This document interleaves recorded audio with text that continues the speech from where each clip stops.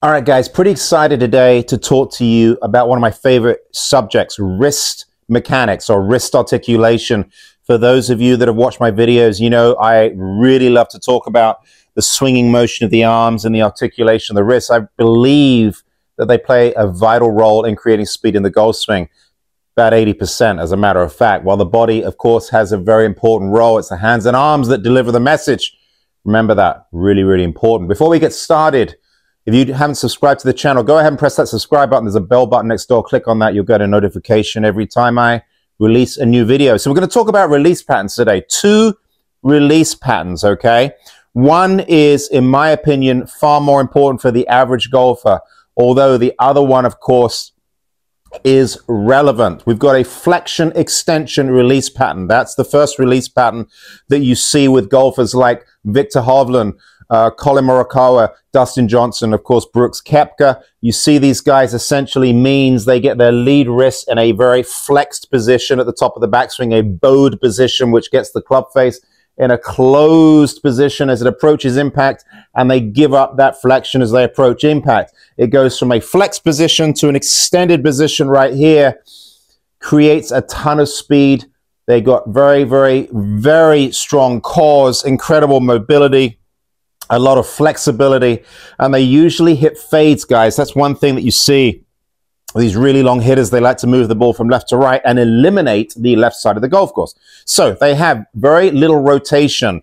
It's going to sound like a lot, but you know, 700 or 800 degrees per second in a golf swing is not that high. When you consider guys that have more rotation, could be more than double. 15 to 17, maybe 1800 degrees of rotation per second. Very, very different release. So it's advantageous in many respects because it helps them stabilize the face. Here's the thing. A lot of misconceptions about this type of release because, you know, everyone thinks that if you want to get rid of a hook, if you want to hit a fade, you've got to sort of, you know, push the handle through here, right? You can't release it. You've got to hold on to it. You've got to use your body. You've got to keep your hands quiet. You can't release the golf club.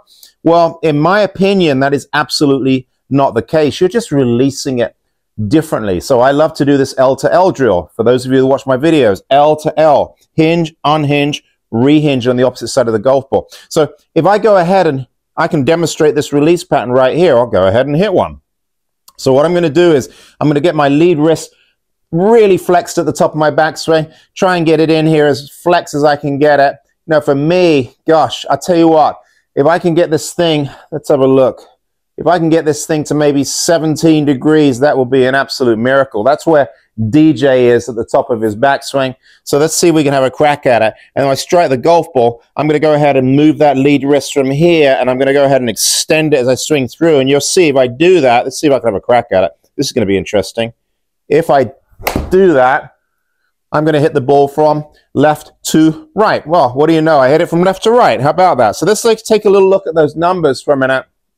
I go at address at 19 degrees of extension. That means that my lead wrist is a little bit cupped, okay? That's what we call a neutral grip. Anything above 30 degrees is going to be considered strong. Anything less than 10 is going to be considered weak. That's kind of somewhere in between. Look at that, guys. I got it to minus 11 at the top. I mean, that felt like my left wrist was about to break. When I consider that DJ is at minus 17, it's just mind-boggling to me. He can get his wrist in that position. And then, of course, I'm at -1. I'm in flexion at -1 degree when I make contact. So what did I do? I moved my lead wrist from 11 degrees flex back to 1 degrees flexed at impact. So I'm moving my wrist into extension, just like we discussed, right? Flexion to extension. However, my wrist is still flexed at impact. Important to understand. DJ is at about 8 degrees flexed when he strikes the golf ball. He's at 17 degrees flexed at the top. So he's moving his lead wrist into extension, and he keeps it moving into extension as he swings through the golf ball. Interesting stuff, right? So again, not the ideal release pattern for the average golfer. Why is that? Well, again, in order to release it that way, we need to have a lot of rotation with our lower body. We need to have a lot of right side bend. You have to be extremely immobile and extremely strong. Most of you miss short and or to the right. So you have a tendency to miss with kind of a weak strike. generally speaking, weaker grips, palm grips. Guys, I've talked about this many times. We've got to make sure the grip isn't too weak, okay? When I set up to a golf ball, if I've got my left wrist sort of turned underneath the handle here, I can go ahead and show you this. If I turn it under the handle, we can see here, I'm only maybe, you know, here we go right here, maybe 4 or 5 degrees extended. That's a very weak position. If I get to the top of my backswing, to try and maintain that position is going to be virtually impossible. Even if I try and do it, I'm essentially extending my lead wrist. It's very, very difficult. So if you can give yourself a little bit of a stronger grip, put the club a little bit more on the fingers.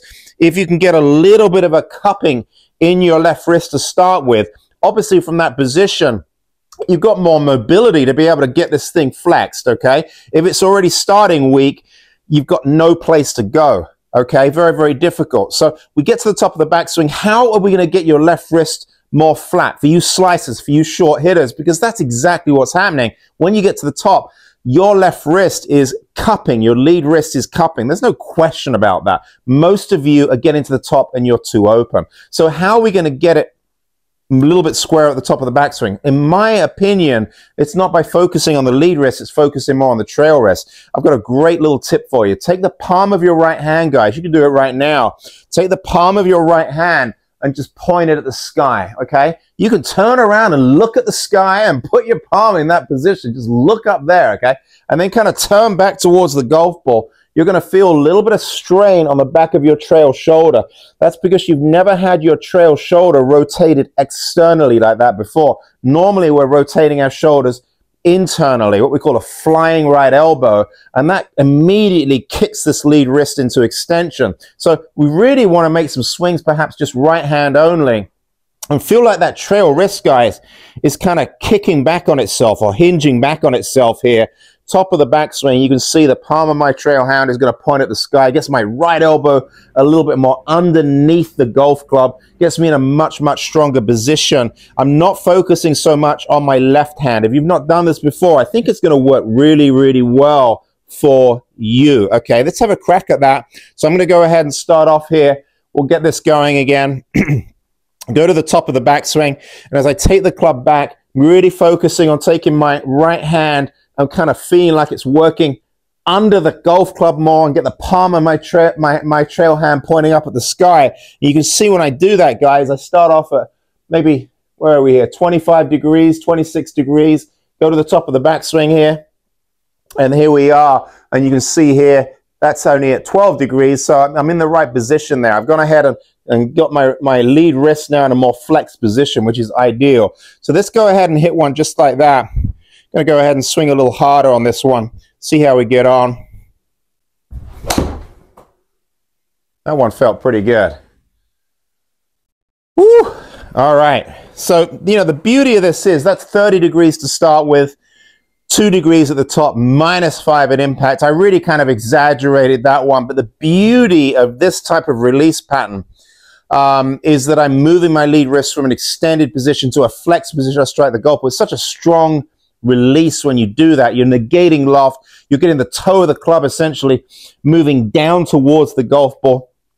It gets you a little bit more of a descent angle as well. Those of you struggling with angle of attacks, you get this left wrist very cuppy. And again, when you're normally hitting up on the golf ball, again, hitting behind the golf ball really affects your low point. So taking that lead wrist from this position, guys, and then if you can feel like you're turning the toe of the golf club down even a little bit earlier, tremendously helpful when you do that. You can see here, I've got the toe of the club turning back towards the golf ball, and then I've got the butt end of the club turning back towards me. That's really what we're looking for. So if I do it from face on, I've got the toe of the club turning back towards the golf ball, and I've got the butt end of the club turning back towards me. That's kind of what we're looking for. Most of you, unfortunately, are doing the opposite. You've got the toe of the club turning away from the golf ball, and you've got the butt end of the club moving away from you. Whether you're spinning early and getting steep and then going this way, or whether you're getting stuck underneath it, maybe you're trying to shallow with your wrists. I see quite a lot of this on YouTube.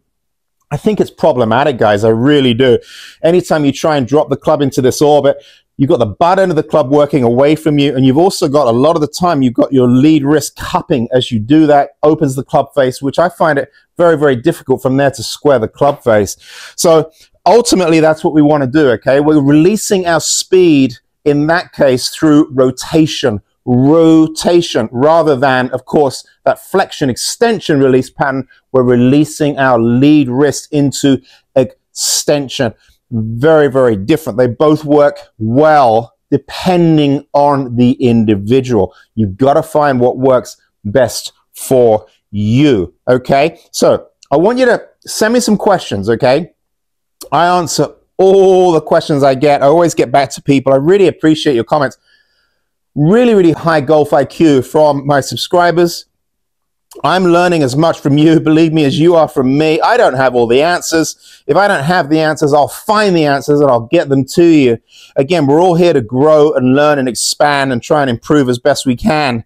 But Hack Motion has been very, very helpful. I have to tell you, Hack Motion has been absolutely amazing. They reached out to me, gosh, a week and a half ago. I spent about an hour on the phone with them. They wanted me to do some testing. They're really super guys. They're really, really smart. And obviously you can get in the weeds here and like all things, here's the bottom line. Whether you're using training aids or technology, if it's not affecting contact, speed, or direction, or any combination of those three things, it really is window dressing, okay? I can't tell you how many times, certainly when I started teaching, and I think a lot of teachers are guilty of this today, we make changes for the sake of making changes because things don't look right. Imagine if someone got a hold of Dustin Johnson in his early junior days and said, that doesn't look right, we should definitely change it. Well, you may not have even heard of Dustin Johnson. Same thing could be said for like Jim Furyk, right? Jim Furyk takes the club way out here on the backswing. What if someone had got a hold of Jim Furyk when he was younger and said, that's no good, that's not going to work, that doesn't look right, we need to change it? We may never have heard of Jim Furyk. So these are just characteristics, guys. It doesn't mean it's wrong. It's characteristics that work well, actually, for those golfers. A very slippery slope with golf instruction. There's no question, okay? Cause and effect. We have to understand that. So this is the release. I'm going to go ahead and just do a little face-on demo for you guys, okay? I love to hinge, unhinge, rehinge, what I call a hitchhiker drill. I love this drill, back and through, just like this, okay? Fantastic drill for using this leverage system here. Hinging, unhinging, rehinging. Very, very important. Most of you don't do that. All you do is get kind of stiff-wristed, arms and body kind of moving at the same speed here. You got no speed in the hands and arms. You're trying to spin your way to more speed with your body. So when I release the golf club, whether I'm releasing it open or whether I'm releasing it with more rotation, I'm still releasing it. I think that's what I want you to understand. It doesn't matter whether you have a flexion extension release pattern, you're trying to stabilize the face. We've heard that a lot, okay, online. I totally get it, right? If you're hitting at 280 and hitting hooks, you need to learn to stabilize the face. But you're not stabilizing the face, guys, by releasing like this. That's not, this isn't how we stabilize the club face. It's just a nightmare, okay? That is not how we do it. We release our speed this way, okay? I'm rehinging the golf club, but the knuckles through the golf ball are pointing up, okay? When I finish here, I can see the back of my left hand. If you watch a tour player from down the line, just go ahead and watch some golf and film it, okay? Down the line, if you watch this release pattern, you're going to see the back of the left hand. It's going to be pointing back towards the camera. That's someone that is limiting this. They're limiting their rotation. They're releasing this way. They're going from a flex position to an extended position. It is not wrong. It works for them, okay? However, if you're going to release your speed in rotation, someone who's got a more neutral grip, examples would be Tiger Woods, you know, McIlroy, Fleetwood, okay? All of these guys, they have more rotation. If I go ahead and do my L to L drill, you can see the back of my left hand now is pointing that way, right? It's pointing to the side of me. It's not facing me. It's not pointing up through the ball. It's rotating and pointing more behind me, all right? So I'm using my wrists in both cases. It doesn't matter which release I'm using my wrist. I'm swinging the club freely. And much of the time, you'd be far better off allowing your body to naturally respond to that release pattern. That's what I want you to understand. It's not that the body's not important, but if we start pulling with the body, we start really pulling with the body, gosh, guys, it causes so much trouble. You don't have the ability to be able to separate your lower body, upper body segments. as we get older, guys, in our 50s, 40s, 50s, 60s, almost impossible to play golf this way. So what we've got to do here, you know, keep the back to the target, hinge the club up, get the lead wrist in a more, you know, flexed a position, and then get the toe of the club rotating towards the golf ball, butt end of the club moving towards us, and then send your speed somewhere, give it a home, release the golf club, guys.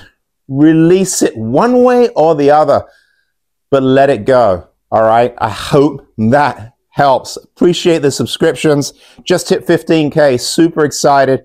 I'm going to go ahead and put a link in the description. Anyone that's interested in getting Hack Motion, give you a little bit of a discount there. Appreciate you watching. I really hope this helps, and we'll talk to you soon, guys.